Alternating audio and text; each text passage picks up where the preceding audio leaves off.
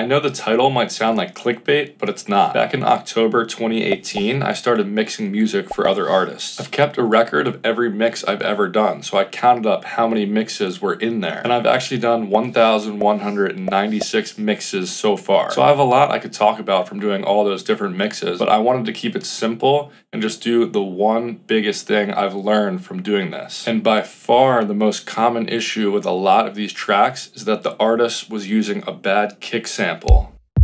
It sounds so simple, but having a bad kick messes up the low end of a track, and messing up the low end of a track screws up the entire mix. So in this video, I want to talk about the difference between a bad kick and a good kick, and how to choose the right kick for your track, because it makes a huge difference in the overall mix. Let's use one of my own tracks that I'm mixing as an example.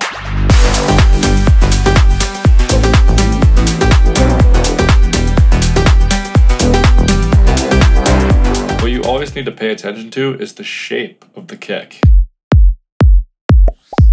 To do that, you need an oscilloscope plugin. It sounds fancy, but it's just a window that shows volume over time. You can Google free oscilloscope plugin and you'll find plenty of options, but chances are you already have a plugin with an oscilloscope built into it. Kickstart has a basic one, Shaperbox has one, but it's funny, I still like to use one from an old plugin called Volume Shaper 4. I just hit this arrow to expand it, and I just find this gives me a really detailed view of the kick.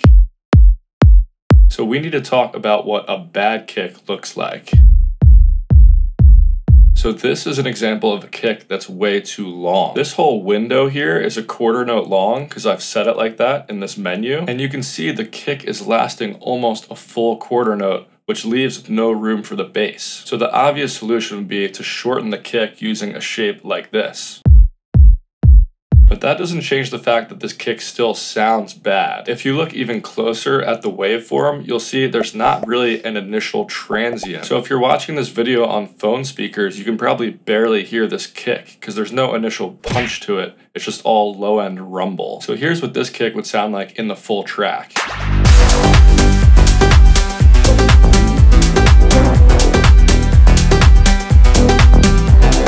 Low end sounds really muddy on my studio headphones, and it's not cutting through the mix at all. Here's another example of a bad kick. On this one, you can tell right away there's not enough initial punch in this area. And this kick actually has the opposite problem of the first kick. It's so short that there's no power to it. The main part of the kick stops right here. So when I play it in the full track,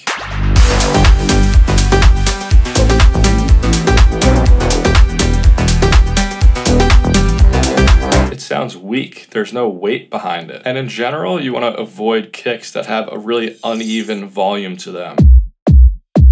So if this kick was played at a nightclub with huge speakers, it would sound like womp, womp, womp. I don't know if that was a good example, but if the kick just gets louder over time, then it's going to ruin the entire mix. It should be at its loudest point in the beginning where you're getting that initial punch. Now let's check out what a good kick should look like.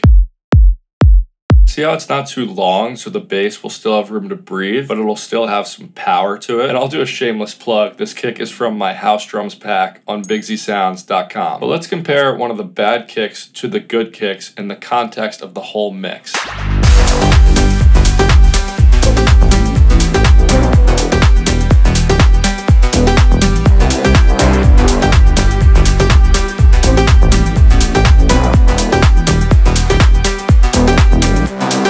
The good kick just cuts through the mix so much better, and the low end is so much cleaner. On big speakers or studio headphones, you hear a massive difference. Now, not every kick will have that exact same shape, obviously. Here's another example.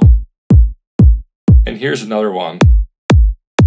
In general, you're looking for a nice initial punch, followed by a pretty even signal that trails off over time. And if you have any kind of bass line in your track, which is 99.9% of songs, you don't want your kick lasting any longer than an eighth note. When it goes longer than that, it just fights with the bass and everything is just muddy and shitty. Now it's helpful to understand the relationship between the shape of the kick and the tone. And I can show this by messing around with an EQ. When I filter out the low end of the kick,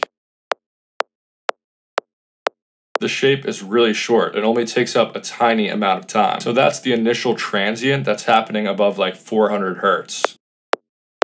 Then if we move that down from like 100 hertz up to like 300 hertz, then we'll get the initial punch of the kick. Then everything below 100 hertz is low-end rumble.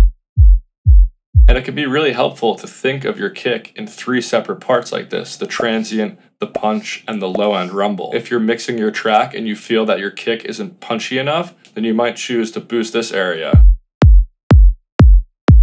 And you can see how that affected the waveform down here. It gave it a little more initial punch. Or if you feel like there's too much low-end rumble, you can reduce the low end too. But you have to be really careful when you're EQing kicks because you can totally mess up the sound. For example, if I reduced these frequencies,